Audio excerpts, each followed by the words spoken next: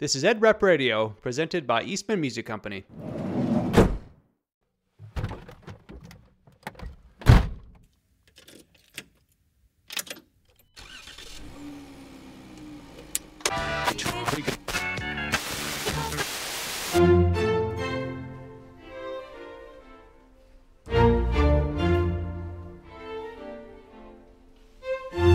This is Ed Rep Radio, a podcast to bring you ideas and information from industry experts you can use on the road every day.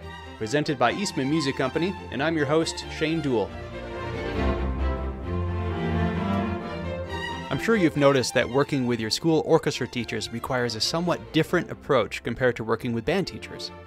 Most Ed Reps on the road today come from a band background, and you might feel it's challenging to connect at the same level with your orchestra teachers as you do with band directors. Our guest today is John Rihani, manager of Encore Orchestral Strings at Paige's Music in Indianapolis. John gave a great presentation at NASMD in Tucson on the topic of working with string players and string teachers, so we invited him onto Ed Rep Radio to share his wisdom with you. You will learn so much from John in this episode on how string players and teachers view instruments and their profession, what you can do as an Ed Rep to build stronger relationships with this group of teachers, how to compete with the mystique of the string shop in your area, and so much more. John Rihani, thank you so much for joining us. It's my pleasure, Shane. So this is a topic that I know is always very interesting to Ed Reps because most Ed Reps are not string players and find the string world just a little different than band. And before we launch into this topic, I'd like to get to know your background and how you got to be there at Paige's Music in your role. Yeah, let me see if I can dive in and keep it short. I'd say my path was non-traditional, but I'm not sure anyone follows a traditional path anymore. For education, I was at Butler University here in Indianapolis for cello performance in the late 90s and graduated with my cello performance degree from Butler. But I'd also met a girl that became my wife, and she's an Indiana girl, and we had decided to stay put and try to live the American dream, white picket fence, 2.5 kids. And so I had ventured out after my undergraduate into the business world. My first job was with Baldwin Piano as a factory representative. And that job was back, in the pre-internet days when I was literally looking in the IndyStar classifieds for a job and saw the word piano and said, hey, that involves music. Let me go take a look at that. And I learned a lot in that job. I wasn't there particularly long, but learned a lot about being a good employee and got to know the music business a little bit. And then went from there actually to another deep passion of mine, which is diesel engines of all things. Yeah, and I ended up at Cummins Diesel down in Columbus, Indiana, as a materials planner, which is a fancy term for purchaser. Okay. So I spent some time there learning purchasing and enjoying that time. And that led me actually to another non-musical job in Indianapolis with a small aerospace company called Aerofab, where I was also a materials planner and production scheduler for 5 years. And it was there that I decided I needed to go back and get my master's degree, that if I was going to remain out in the business world, that I needed some additional credentials. And so I went to the IU Kelley School of Business and earned my MBA over 3 years during that time. And that's actually what coincided me graduating with me coming over to Paige's Music. Okay. And I've been here for the last 16 years. Okay. I'm curious, during your time in the non-music world, did you continue to play cello? I did. I was still actively performing. Perhaps not. I was busy, so it wasn't as often as I'd liked, but I did continue to play and maintain some of those hard-earned chops from the college days. Yeah, good. And in your role now at Paige's, are you still active player, performer? I am. Yeah, I love the cello. I really do have a deep passion for it and deep passion for the music written for the instrument. And, perform with local orchestras and some chamber music and play at my church occasionally and just try to stay involved in all the ways that I can. Yeah, okay. And your role there now at Paige's Music? I manage Encore Orchestral Strings, which is the violin shop division of Paige's Music, handling the better than student level string instruments that we offer. Okay. For the serious players, the ones coming off of their beginner instruments, right? You work with those students. Primarily, but I do love and cherish the relationships I have with, all the local orchestra directors and private teachers. So I cross over into those beginning students as well in my role. Yeah, good. That will serve us well in this conversation. I really am fascinated by this topic of string players, because being an ed rep, and I think most ed reps listening right now would say, when you walk into a band room, there is a certain feel to the room. There's an energy to it. There is a certain, I guess, type that you find in the band room, both band director and student. And then you walk into an orchestra room, and it changes. There's a different energy. There's a different vibe. The students and the teachers are not the same as a band teacher. And same if you walked into a choir room. It seems like, I'm completely stereotyping here. I realize this, but there's kind of a generalization of band, orchestra, and choir when it comes to the personalities of the students and the teachers. And one thing I'd like to start this conversation with is string players and kind of what makes them up, what makes them tick. Why would they be different in any way than a band student? And again, we're generalizing here, but hopefully there'll be some interesting, useful information that we can learn about what makes them different. What do you think, John? Yeah, Shane, I think you hit the nail on the head in the fact that we definitely are going to have to paint with a pretty broad brush here in order to draw any useful differences. Because on one hand, it's easy to say a music student is a music student, whether it's band, orchestra, and choir. They're drawn to that the way someone else might be drawn to something else. But the truth is that the term orc dork, for instance, is, one that is fallen out of favor with a lot of people.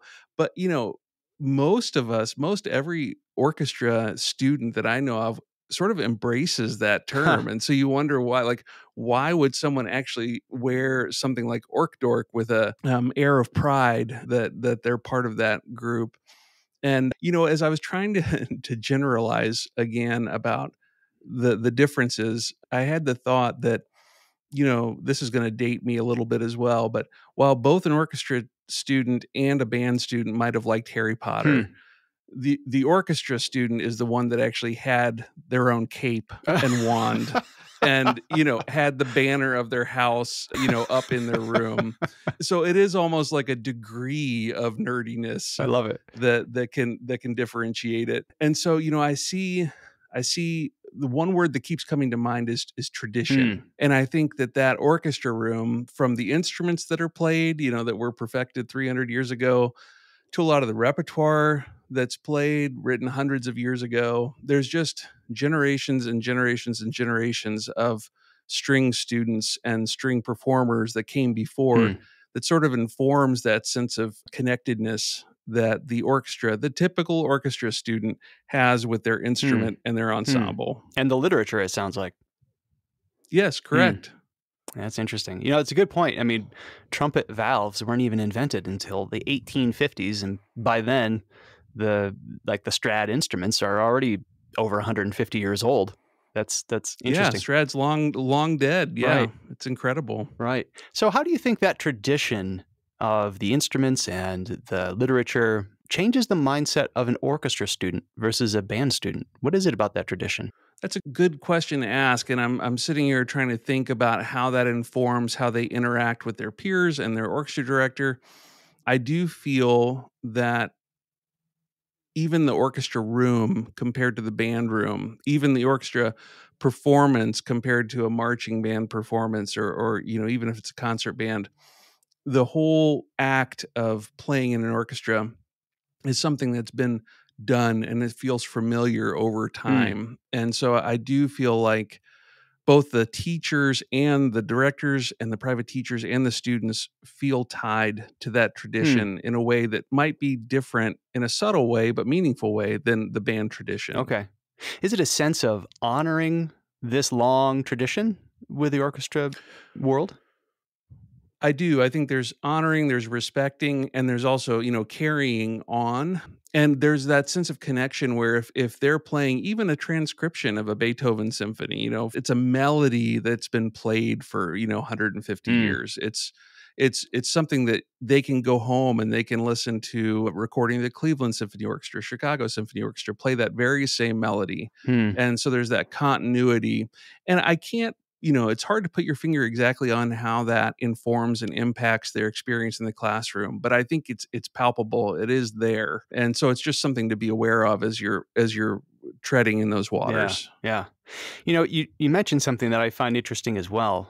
In the orchestra world, you have professional organizations that you can look up to with these major symphonies around the world. Like in the US, the Chicago, Philadelphia, LA, New York, you have these great orchestras that have quite a following live in their orchestra halls. They have this huge library of recordings they've done. But that doesn't really exist for band. You don't have major bands like they did maybe 100 years ago. Do you think that having these major symphony orchestras in some way changes the way that orchestra students and teachers kind of view their art? Absolutely. And I think there's definitely a halo effect that happens with these professional symphony orchestras, but also the fact that these orchestras, especially in 2022, are very accessible to those students and are actually yearning for a connection and actively working towards a connection. So whereas when I was growing up, the principal cellist of the Chicago Symphony Orchestra seemed like a god, someone that was not only unattainable to reach that kind of skill, but also I would never be able to have just a conversation with that person, or I'd never be able to actually talk to them about their art and how they learned and learn lessons from them in that fashion. And now those very same organizations are doing everything they can in terms of outreach to connect with those school-age children. Here in Indianapolis, the education arm of the Indianapolis Symphony Orchestra, there's an open invitation, to local school programs to come to a concert or interact with the musicians, and they're sending the musicians out into the schools. And so there is that halo effect, and yet there's also that sense of connectedness that's being fostered. And I think that's going to be a very powerful way to be able to continue that tradition. That's great. Yeah. I was also thinking, it seems like band students don't necessarily think about orchestras, and even though there are obviously trumpets, trombones, the woodwinds, the percussion in orchestras, it seems like band students don't think about orchestras as a potential career like string players do. And even most high schools don't have a full orchestra ensemble that meets during the day, at least, where they have the winds and the strings together. Do you find that as a string player, you feel kind of a draw to potentially becoming a player in an orchestra from the get-go? I think there's often a progression of dreams, when it comes to being a string player. And I think often the very first step, for a serious string student is the desire, I want to be in a section of a major symphony orchestra. I know that was definitely my dream going into Butler was, 4 years at Butler, take auditions, miraculously end up in the Chicago Symphony Orchestra and live happily ever after. Right. And, once you've obviously talked to a lot of these professional orchestral musicians and you understand that it's a very challenging profession, and let alone the audition process and all those things, then perhaps those dreams as a student evolve. But I think in a very formative way, that is step number one, in terms of what I might want to accomplish as a string player. Okay. Is part of this becoming a great string player, is part of this why some students start so young at the age of 3 and 4 and 5? I think so. And I do think that is uniquely string, right? I mean, you never see a 3-year-old trumpet player. No, they can barely hold the thing. Exactly. But I have several friends with young, young children that have already started them on string instruments. And there is a sense of, giving them an advantage. And yet a friend of mine who was a roommate of mine back at the Aspen Music Festival is currently the concertmaster of the New York Philharmonic. And he did not start at age 3. So I do think that's perhaps it can be a great experience for some students, but the pressure to feel like you're already behind the 8 ball if you don't start until you're 8. I mean, I don't think that there's necessarily a lot of correlation there. I'm curious of your peers and at Butler, for example, how many of them started really young versus started in the school orchestra? Yeah, only a handful started really, really young. Some started, just prior to school orchestra, but myself included. I mean, I didn't start taking private cello lessons until I was a sophomore in high school. Hmm. So, Okay. yeah, so, my story is slightly non-traditional in that way as well, and I think depending on your interest level, and depending on your background, both can be advantages. Okay. Yeah. So I'd like to go back to something that we talked about for a moment, the tradition of the physical instruments themselves being perfected, as you said, 300 years ago. How do orchestra students look at their instruments? It seems like when they first start out as a general school orchestra student, they don't know much about the instruments, but as they learn, what starts to become important to them over the years about instruments themselves? You mentioned that beginning student, Shane, and I think it's fascinating because obviously I have the honor and privilege of putting that instrument in some of those students' hands the very first time they've ever held that Hmm. instrument. And some students pick it up and look at it like the treasure that it Huh. is. They're fascinated by the shape and the components, and they're curious about every single aspect of it. And other people pick it up like it's a pair of dirty Ah. underwear. I just like it never ceases to amaze me that people's reactions to that can be so different. And then as they progress, I definitely think all students begin to understand the implications that their instrument Hmm. has, whether they're, enamored or fascinated by it or not. They understand that it is the physical vehicle for making this sound and participating in this ensemble. Hmm. And so they begin to pay more attention to it. And then as that progresses, you definitely have students like myself who were always as fascinated by the equipment itself as I was by the music and the Hmm. performing. And then there's another class of student that turns into a class of professionals who, the instrument is just this vehicle and there's very little emotional attachment. Hmm. I cannot believe how, covered in rosin and dirt and sort of, I, some of these professionals' instruments are, and I am aghast because I'm so fastidious with my instrument and my bow. But to them, it's, as long as it's working, it's almost binary. It's either on or off, like it's working or it's not. Hmm. And that's the extent to which that they care about that physical instrument. Okay. Okay. Interesting.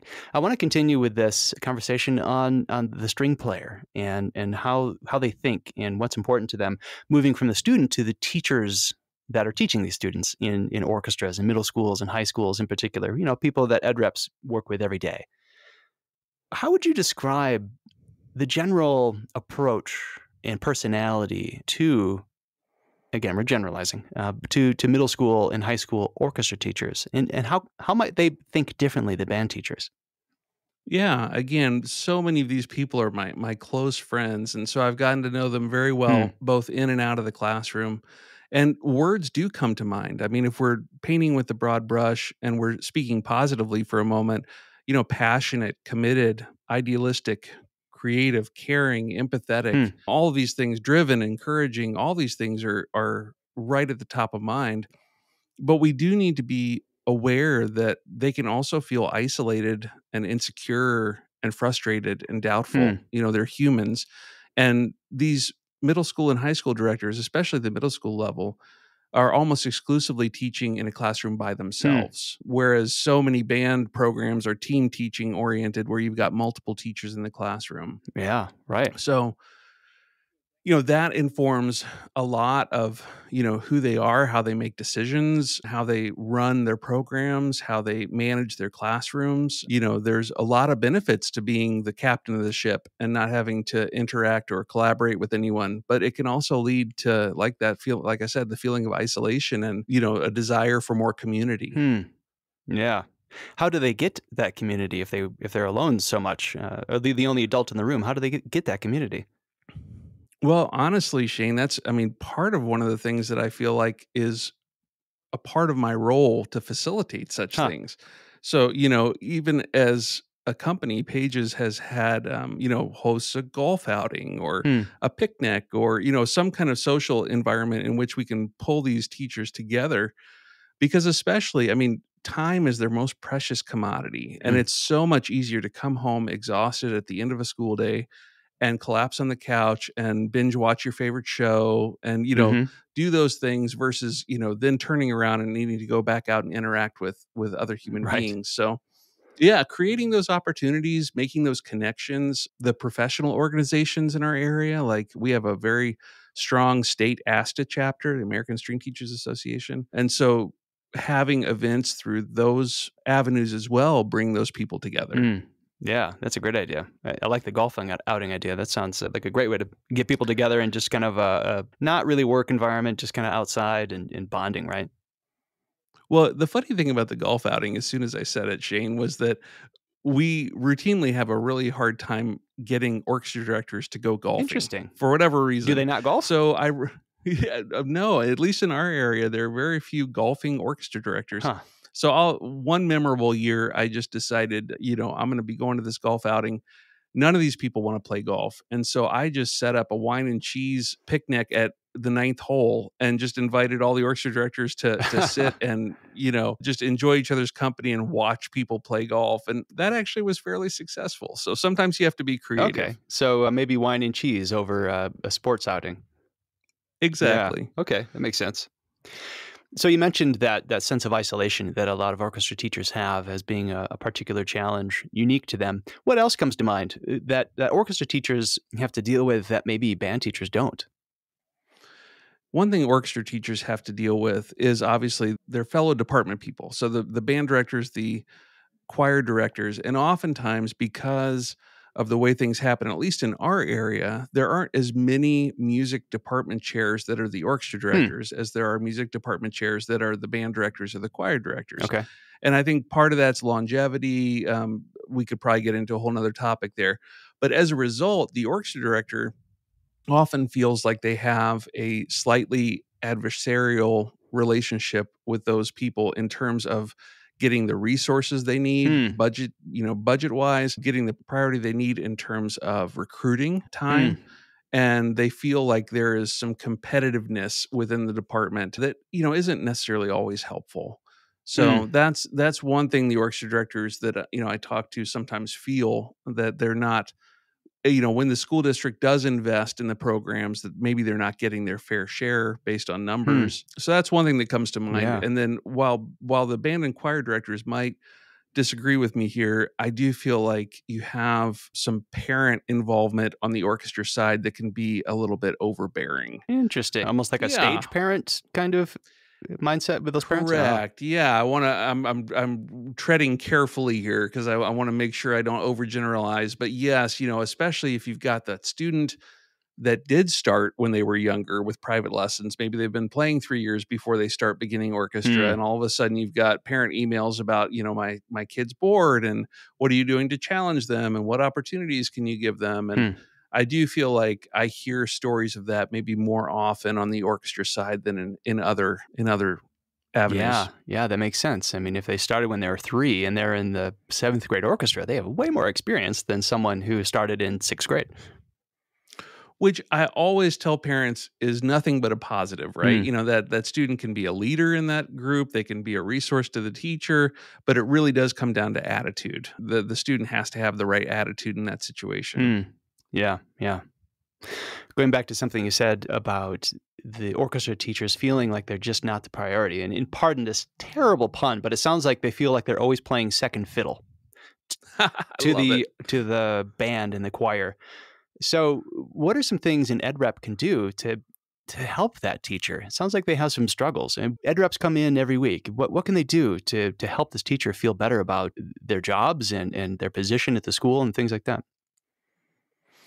Well, I know our guys here at Paige's Music do an incredible job of just making a personal connection with those directors. And I think as every good ed rep knows, that's such a big part of the job.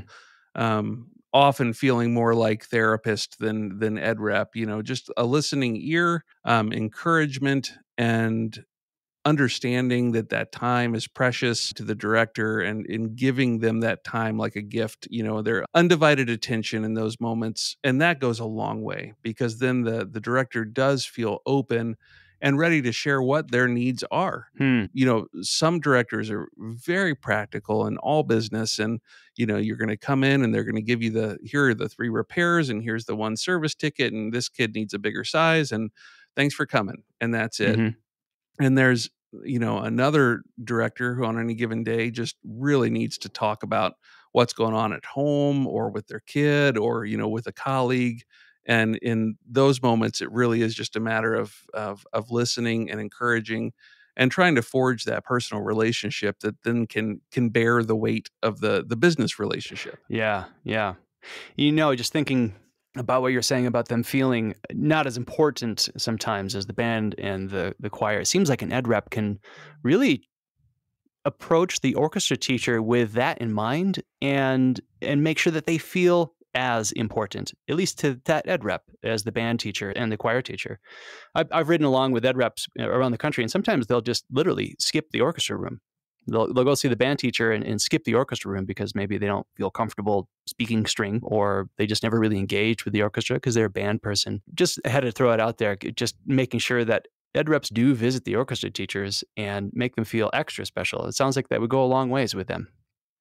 You are so right, Shane, because they see if you're at the marching band show but not at the orchestra concert, or you're at the football game but not the orchestra concert, Hmm. or any combination of those things, they see that and they feel that. So anything that can be done to make them feel like they are at least an equal partner in all this, because the bottom line is an ed rep. I mean, if you're talking about the band, you're doing 150 rental units, and the orchestra you're doing 40. It's easy to turn it into dollars and Hmm. cents and just think of the financial aspect. But if you really do want to grow that relationship and build that program, it takes treating them equally and putting them on equal footing. Yeah, yeah.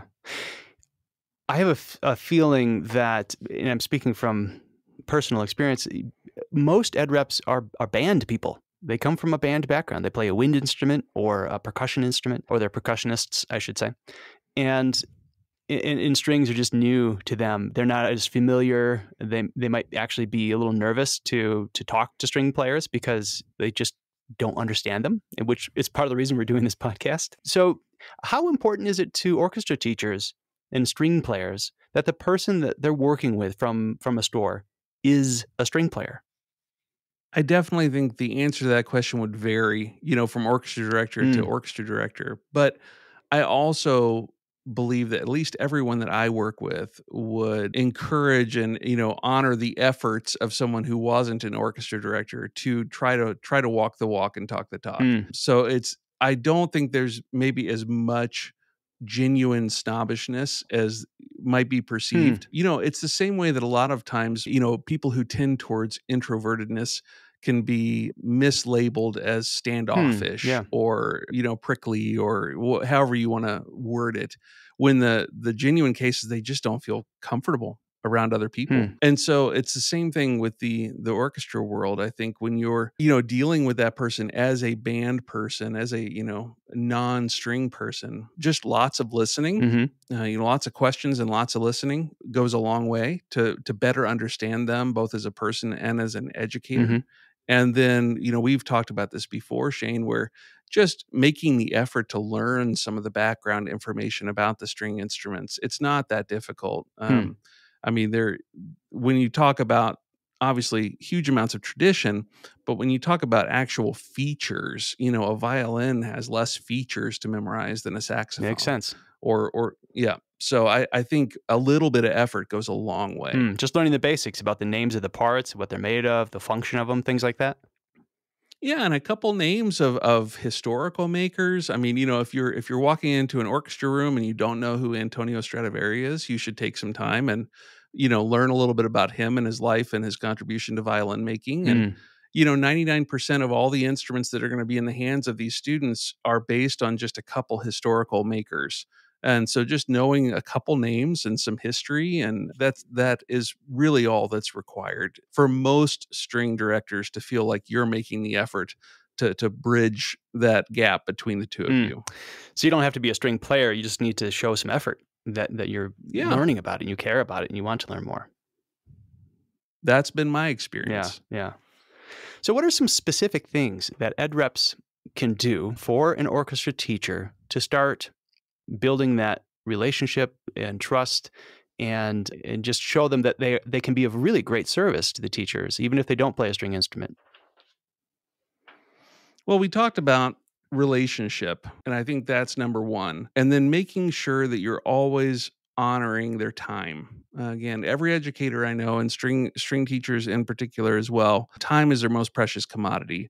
So being prepared for the time that you're going to spend Mm, together, being ready to handle their requests and their needs, and to efficiently deal with just the logistical, I'm picking up this repair, I'm dropping off this instrument for this student, and just being professional and prepared for those things.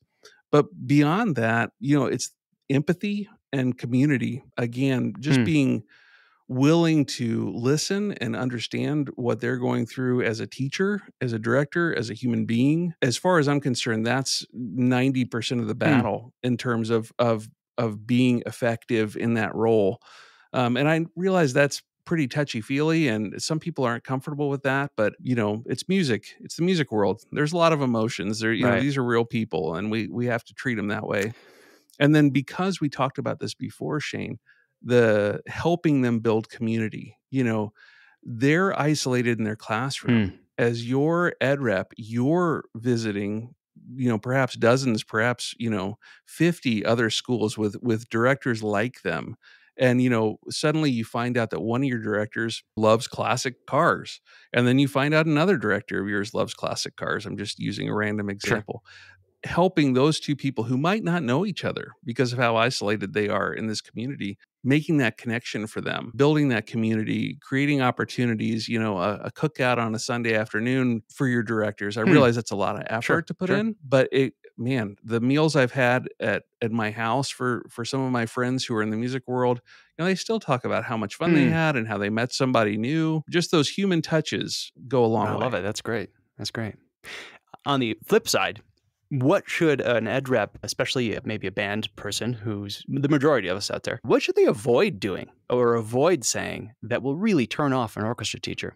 I know you've heard a couple of them, but things like not calling a violin a horn, or, not calling a fingerboard a Right. fretboard, little things like that. And then also just not making stuff up. If it, Hmm. most people aren't going to hold it against you if you don't know. But if you just start making stuff up, your credibility is going to go nowhere. So if you don't know the answer, again, smile. I can find that out, and go do your research and come back the next week or the next day with a phone call and get them the answer that they need. Yeah. Yeah. So speaking of credibility and finding out the information about string related things, what are some good sources for gaining knowledge and building your confidence and background in these strings? I'm going to show my age here by recommending a magazine.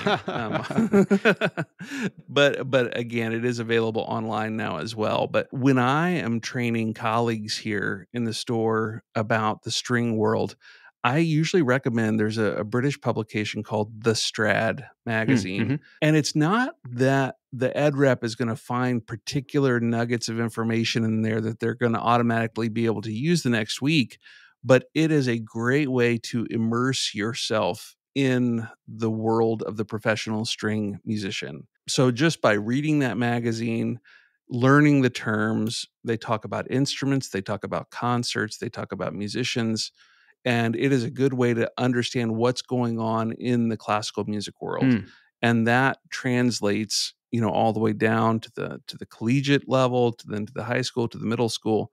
So it's all good information. mm, That's one. And then the other that I definitely suggest doing is become an ASTA member, the American String Teachers Association. Become a member, invest that money for an annual membership, and then you'll get their mm, publications, and then read those publications because they talk about the exact topics that your orchestra directors are thinking about on a daily basis. mm. Good idea. And again, that's a great way to learn the language and also to invest in the community, because if you're paying your ASTA membership dues, then you are also contributing to that organization, supporting that director that you're trying to build the relationship with. Yeah, great idea. I'll put a link to both the Strad and ASTA in the program notes of this episode so you can quickly find them. What a great glimpse into that world that people may not be familiar with. That's a great tip. How about learning from your luthiers in the store, learning about various string instrument things? Is that something you'd recommend?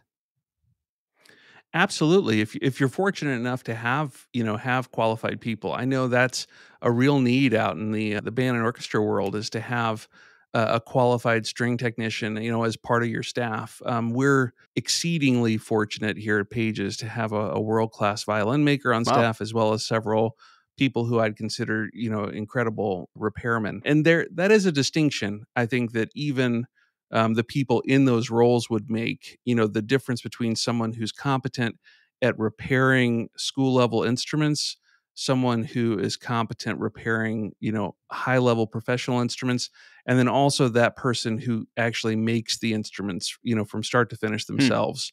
Different levels, different types of personalities and skill sets there. So I absolutely take advantage of Ben here at the store, because he's phenomenal. And, he's actually teaching me how to make a cello Wow. at the moment. Cool. Yeah. And so that's been a lifelong dream of mine. And that's an extreme example, Sure. perhaps, but definitely one that plays into the question that you asked. Yeah. This is a good segue into the various aspects of a music store and what's important to string teachers, because ed reps are out there representing the store. And I'm curious, you have the repair shop, you have the instruments, you have sheet music and accessories and the road service. What are the most important parts of a music store to a string teacher that could potentially make or break whether that teacher does business with the store or not? Yeah, at the most basic level, you can think of the instruments that you send out with the students as your business cards. So, if those instruments are not meeting the standards of the orchestra director, there's no building a relationship beyond that. Let's call that ground level. That when that student shows up in their classroom with a rental or an instrument they purchased from you, that instrument sounds great, is easy to play, it's well set up, it stays in tune. All of those things are going to create all kinds of positive associations between that director and your business. And then again, repairs, the ability for that teacher to send in instruments and receive them back in a timely manner. I still remember a local story here from one of our schools where they were going to do a renovation to the orchestra room over the holidays, and they did not communicate this to the director. And so the orchestra room was literally vented to the outdoors in the middle of December in Indiana, which, as you can imagine, wreaked havoc on their bass and cello inventory. And so all of a sudden, this teacher is, in a panic and needing to send in, I think it was like 17 basses for repair all at once, and needed loaners, for all those basses as well. And so again, being able to provide that kind of service is something that is unique, I think, to a band and orchestra store versus a traditional violin shop. Whereas a traditional violin shop, they're not going to want to have to, repair 17 school basses, and they certainly wouldn't have loaners available for that period of time. Yeah. And the topic of the string shop is something I want to get to in a moment. I want to go back to those instruments, the ones that you said are the business cards. I like that term for the music store. What specifically does a orchestra teacher look for in a good instrument? And then what would turn them off if they got a bad instrument? Yeah. On the positive side, again, something that is very well set up that facilitates the student learning the instrument. And by setup, I'm talking about anything from string height to the nut grooves to the tailpiece to the chin rest, obviously sound post, tonal adjustments, but just that all of the components of that string instrument are working in harmony to allow the student to learn how to play the instrument. The instruments are hard enough to learn as it is. I mean, picking up a violin for the first time can be extremely daunting. And if the pegs are slipping or the strings are too high or the bridge isn't shaped properly, it becomes an impossible task. And that's what the directors are dealing with day in and day out. when their students are showing up with the least expensive instruments that are available out there on the internet. Mm. And so part of my role is helping the teachers communicate to the parents that this isn't just an upsell kind of situation. This is the bare necessities of having an instrument that functions properly. And so the flip side, of course, when you say what turns them off is an instrument that they can't tune, won't stay in tune, is unplayable or very difficult to Hmm. play, so cheaply made that it's just an impossible proposition for the student. Yeah.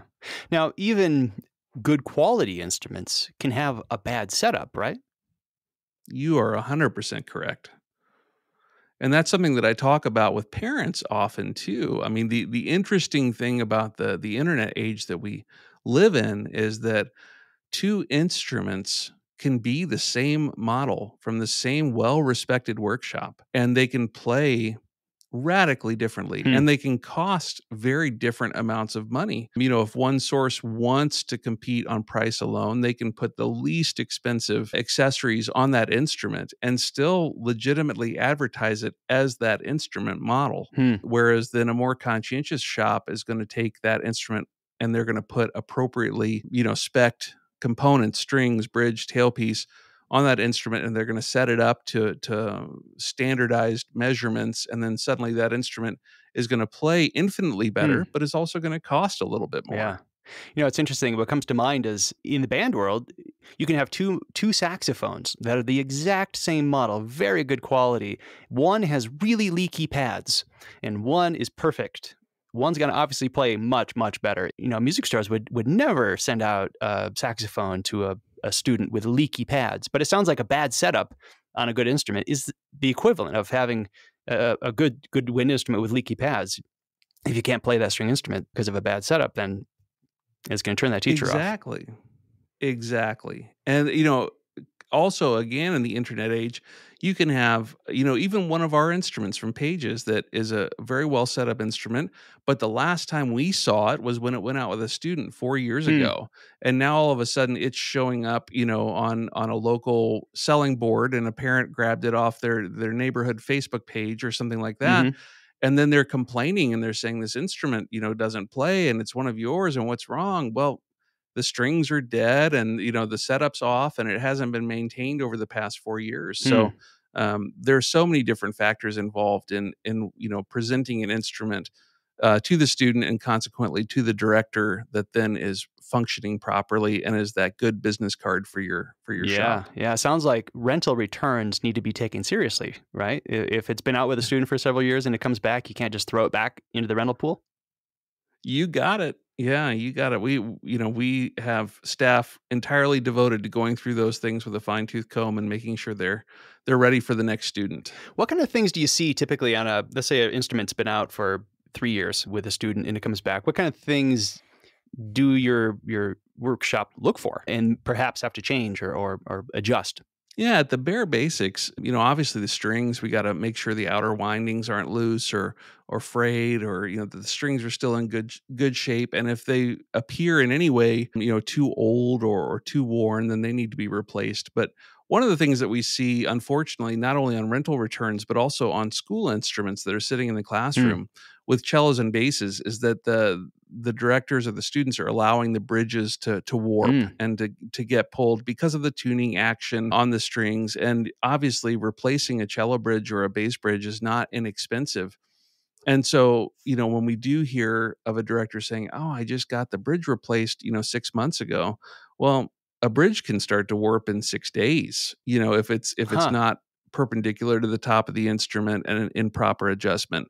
So that's something that we're always paying attention to, along with sound post placement and varnish issues. Of course, some instruments come back with all sorts of embellishments from the students, Uh-huh. either scraped or scratched into the varnish. So we've got lots Yeah. of stories about those things as Yeah. A well. little graffiti as it comes back. Yeah, a little graffiti, some creative, I'll give them their due. Yeah. Yeah. So, what can an ed rep look for in these instruments, both rental instruments that are going out into the beginner's hands and school instruments? What can an ed rep look for to spot things that need to be fixed or adjusted or replaced? Yeah, simple things, learning about string height and learning about, bridge placement and the bridge being straight and perpendicular to the top of the instrument. These are the kinds of things that really can be eyeballed with just a little bit of training. So as they pass through an orchestra room, they can just sweep across the cello rack with their eyes. And a lot of times you can spot these problems as they're beginning and gently make recommendations. Now, whether or not the director has the budget right now to make that repair, that's a whole different conversation, but they can at least be educated and understand that as well. Yeah. And then in climates like we have here in the Midwest, understanding what an open seam is on a cello or a bass, Hmm. where the top or the back has come unglued from the sides of the instrument. Something that very commonly happen in the winter here when the facilities turn on the heat and the air dries out and the instrument contracts. Hmm. And there are some fairly simple ways to spot that and to gauge that and then make those recommendations as well. Yeah. I want to throw out a plug for an earlier episode on EdRep Radio. If the topic of string instrument repairs and what to look for is interesting to you, to those listening, in the first season, Ralph Alcala, who's the head luthier at Eastman in the Pomona, California shop, does a great episode on all these common repairs and how to look for them. And I think it's very useful to dig into what you're talking about there. Yeah, Ralph's incredible. That would be a great one. Yeah, yeah. So, what are some things that would really turn off a orchestra teacher to do business with a music store? From the ed rep perspective, I think definitely not honoring that personal relationship, making it all about business, making it all about Mm, numbers. The orchestra director in a typical program is already going to feel under pressure to be growing the program, to be recruiting more students. So I think, turning off the orchestra director could be as simple as just overemphasizing the business aspect of the mm, relationship and not prioritizing that personal mm. connection. In my experience, that is the number one, killer in terms of putting that person off.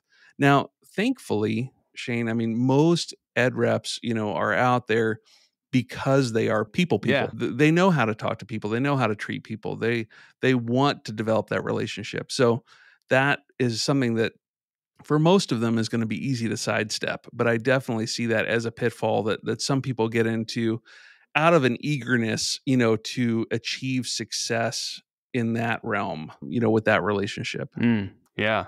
Yeah, it goes back to relationships. People do business with people they like. It's come up so many times in so many episodes on this podcast. It's 100% correct. And then, I mean, of course, we talked about the business card of the instruments. If you happen to be putting bad instruments out into the hands of the students or instruments that are not properly adjusted, or you're bungling repairs or bungling just the logistical processes of getting instruments to and from the store, from the school, all those things obviously are going to add up Mhm. as Mhm. negatives. But yeah, a good relationship can bear a lot of those errors. Not that we want to take advantage of that, but that is the equity that allows us to make the occasional mistake. Yeah. Right. I like that. So something that comes up fairly often in the school music store world, in talking to store owners and salespeople and ed reps, I hear this a lot, that they have a hard time competing with the string shop, with that mystique of the string shop. They're a music store that does it all. Band instruments, string instruments, sometimes pianos, guitars, drums. What is it about the string shop that orchestra teachers are attracted to, and how do you compete as a school music dealer like a Pages? Well, it goes back to that magic word tradition. So many of us, when you think about classical music world, you think about the soloist up on the stage in the beautiful hall that's, with the backdrop of the symphony orchestra, and they're playing a famous old concerto on a famous old instrument. And Mm, all of that allure and mystique is built into the DNA of most people in the string world.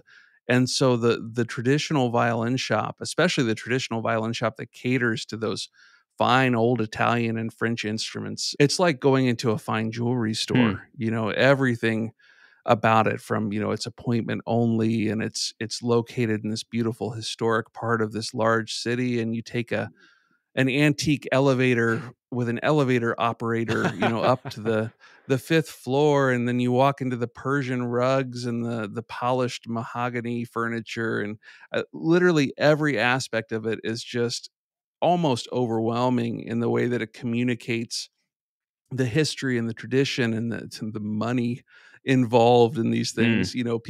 People spending hundreds of thousands, if not millions of dollars on instruments, and tens and hundreds of thousands of dollars on bows. hmm.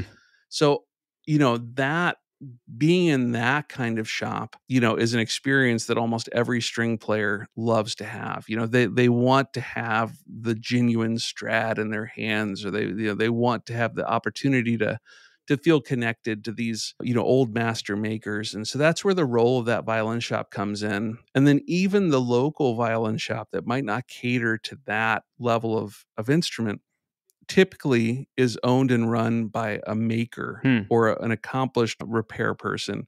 And so that person has just baked in credibility, that listen, I make these instruments and I work on these old Italian instruments, and there's a mystique and an allure to all of that is very intoxicating to your typical string I player. could see that. Yeah. Yeah. And so that at its base, that's it. And I know when I started at Pages 16 years ago, that was very much why I was hired, in the sense that Pages was, very established renting string instruments in central Indiana. But the consensus among the local private teachers and the professors was, yeah, that's great. Rent your instrument from Pages. And then when you're ready for your final full size, here's where you go. Hmm. And it, would be a place not Pages. Interesting. And the owner of Pages is an incredibly smart guy. You know him real Hmm. well. And he said, I don't want to lose that business. And so we need to create at least the opportunity to be on that list of places that the teacher wants to send their student for their final instrument. And so, we started building this separate division, which is the way we went about it, but it wouldn't necessarily have to be that way. It's a matter of having the level of instrument and the level of expertise to have the credibility to command the respect of the people in the community. And that doesn't happen overnight. It certainly didn't happen overnight for us, but it was just a matter of changing perception, changing one mind at a time, and doing that over time. It sounds like you talk about this list of places that teachers recommend. It sounds like the string shop is automatically on that list. And a school music store has to work to get onto that list. Does that sound right? It sounds right. Yeah, for sure. And depending on your area and the number of shops that exist, that can be a challenging obstacle to overcome. Mm.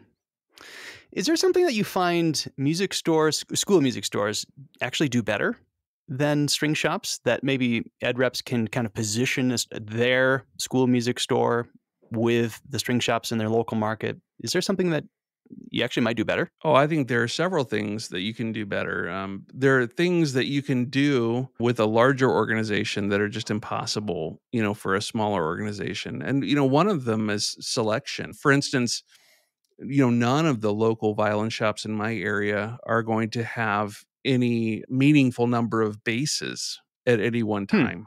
They literally don't have the physical real estate to have, more than one or two upright bases. Interesting. Whereas for us, we have the square footage and the resources to have, 20, upper level step up bases. And so we're able to court that market, that component of our school music area, in a way that the traditional violin shop would struggle to. Yeah. And that's one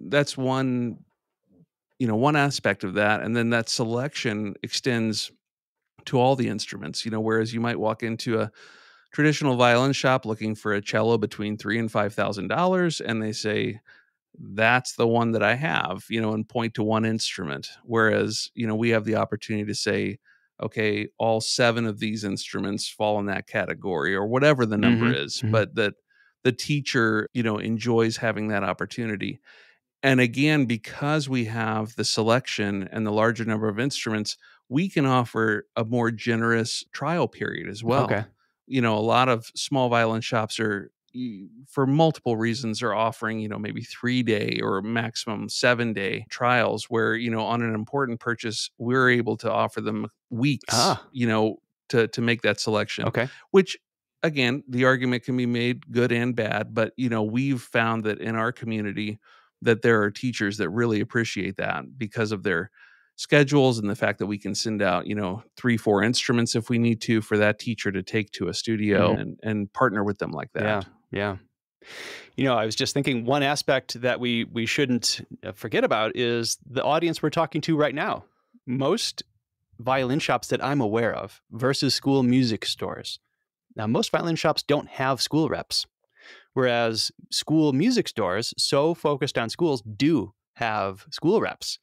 And I think that could be such a powerful differentiator between the two different kinds of stores, as long as that ed rep is a great one.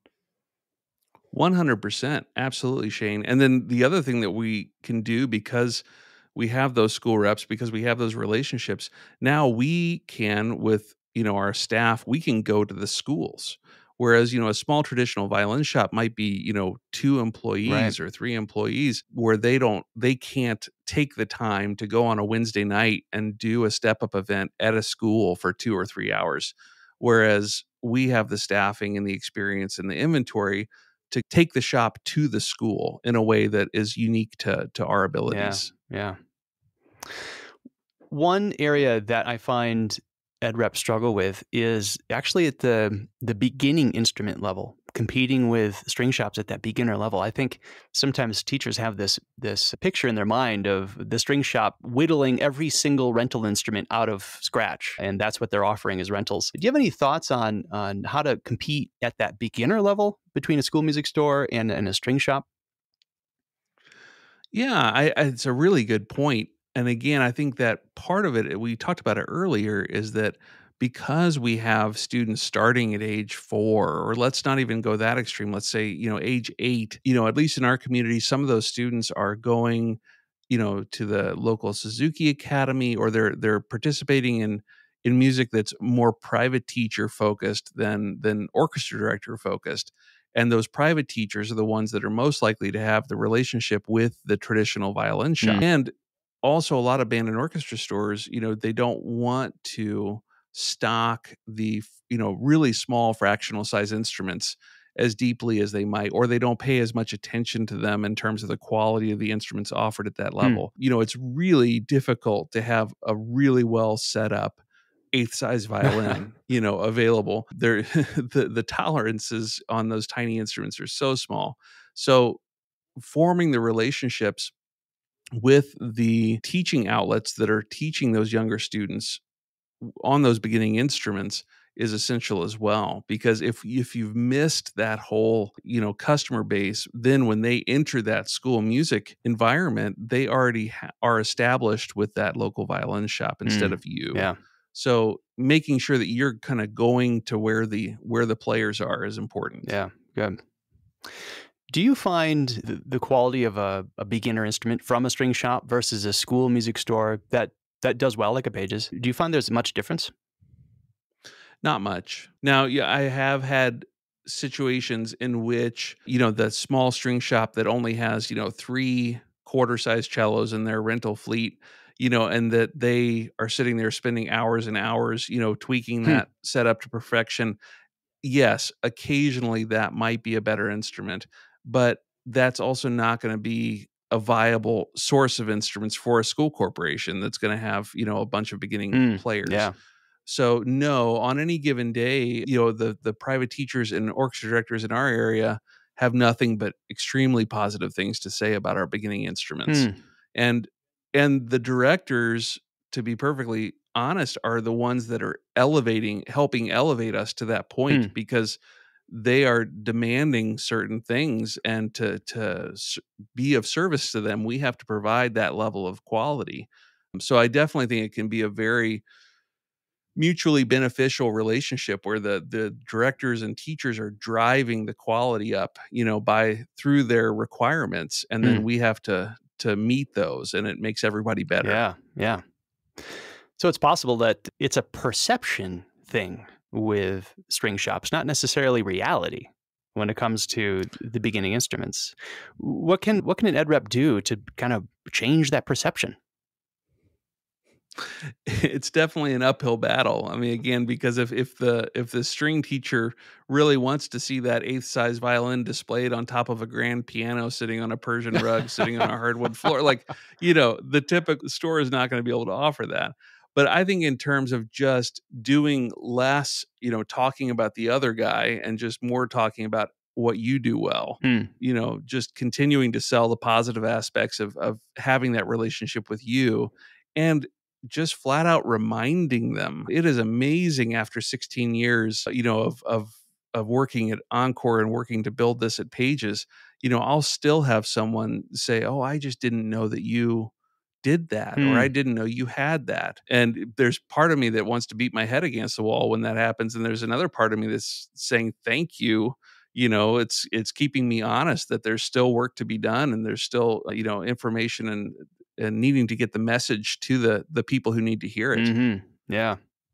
One thing that's come up in some recent episodes here is bringing out samples of things like strings and in instruments. What would you recommend bringing out to an orchestra teacher to show them in the classroom from the store to kind of change that perception? Again, recognizing that time is so precious to them, it definitely focus on what's most important. They don't need to see what your latest, mute Mm, is. Bring the instruments that they would see in their classroom. So you want to say this: if your students rent a full size violin from us, this is what they're going to see. And before you take that instrument out to the school, definitely run it through your yeah, shop. Make sure that it's something that you want them to see in every conceivable aspect if you're going to use it, like, again, as the business card. But they want a great sounding orchestra, and to do so they have to be able to teach, and to be able to teach they need time, and to gain time they can't be fiddling around with non-working subpar instruments. yeah, yeah. Do you ever see orchestra teachers come into the store? Yes, and we encourage it. Mm, I have standing offer for, coffee or, lunch or whatever it takes to have them come in and see, because if they can come in the store and they can see what we offer, and they can see the instruments and our service technicians and our luthiers, that is such a powerful, powerful tool to tell the yeah, story. yeah. So, for the stores out there that are fortunate enough to have a John Rahani like yourself, how do you engage with the ed reps and the school teachers? How does this all kind of work together between the in the store and out in the schools? Yeah, we try to tackle that on several different levels. If I'm doing something in terms of a step up display at a school, or if I'm doing something where I'm going out to a classroom, it's, only courteous and good for me to be communicating that with the associated ed rep with that Hmm. program. We definitely want the right hand to know what the left hand is doing at all times. But again, our ed reps, they've got their noses down. They're focused on what they're doing. And so we have to communicate, because it's too easy for that gap between what's happening outside of the store and what's happening inside of the store just to not ever feel connected. Hmm. Yeah. So that's a constant, I don't want to say battle, but I mean that there is real effort that goes on to make sure that we're doing things in harmony and in concert with each other, that are building upon each other and not contradicting each Yeah. other. Yeah. So coordinating that effort, and really, my role to complement the ed reps is to be that next level of information. So they have the basic knowledge that we've been talking about. But when that orchestra director asks that very specific question, either about a very specific product, or, a very specific question about an instrument, that then I'm that resource. Hmm. I'm the expert at the store that can answer that. Yeah. And then they have one kind of relationship with those directors. They're handling a lot of the nuts and bolts, and then I get to be more just, I don't know, the friend Hmm. here at the store. So they don't need to call me just when they need to order an A string for an Yeah. instrument. They're working with the ed rep. But when they want to talk about an upcoming concert, and, or an event or something, then that's when I'm drawn in. Yeah. Yeah. So I'm curious about your role at the store. Was there a string specialist there before you that was working in this same capacity? No, that position was created. I mean, that's what I was hired for here at Okay. Pages. Tom May is one of our repair technicians, and he's been here for 30 plus years, I think now. And so he was prior to me. A lot of times he would put on both hats. Mm, You know, if a teacher or director came in with a string specific question, and he's great with people and very warm, and so, he would play that role. But since I've been here, that's shifted where, he's in the workshop and then I'm handling everything on the sales yeah. floor. So for those stores out there that are listening right now that don't have a string specialist, how did your role creation start to change the string business for Pages? I'm probably not the right person to Yeah. ask that. I mean, I think it's been Yeah, fantastic. of course. It's been No, but amazing.